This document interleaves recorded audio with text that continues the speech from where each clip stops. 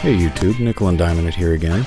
I wanted to do a quick project and share it with you today so that you could see what it looks like when you do a DIY ceramic coating on a turbine housing. I wanted to see if this was doable at home or in a garage, if you had a garage oven that you used for something like powder coating, to see what the viability was, and I think the results here are pretty interesting. The first step for this process is to make sure that you bake off all of the grease and whatever may be contaminating the surface. Make sure you've got a clean surface to start with. I got this coating from a company called Caldwell's, and they have a couple different options. This is the really bright chrome ceramic coating that they use, and it's a very effective product.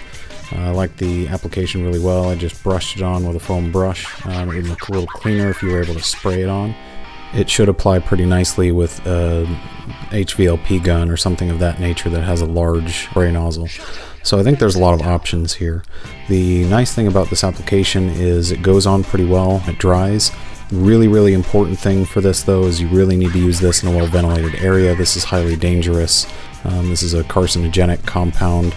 They use a lot of really harsh solvents, so you want to be really careful with it. When you're done applying it, you want to bake it off using their provided instructions. When you're done applying it, you want to bake it off first at a lower temperature, about 100 degrees Fahrenheit or so, to start evaporating off the moisture and get them cleaned off. Then you want to up the temperature according to their instructions to about 500 degrees Fahrenheit and bake it off for about an hour. And it went on really well.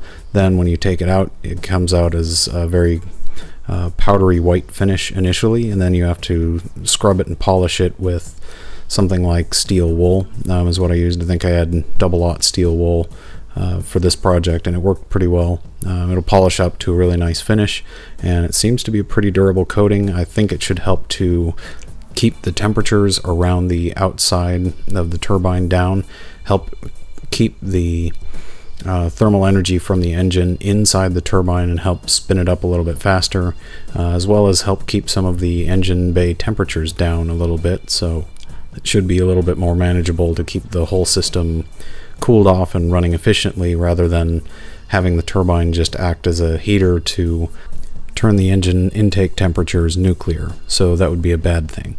So I think this will be a very interesting addition or an upgrade to the turbo that I'm rebuilding for installing in the Miata, and that should help to keep spool times low and keep the low end torque high as much as possible with a journal bearing turbo.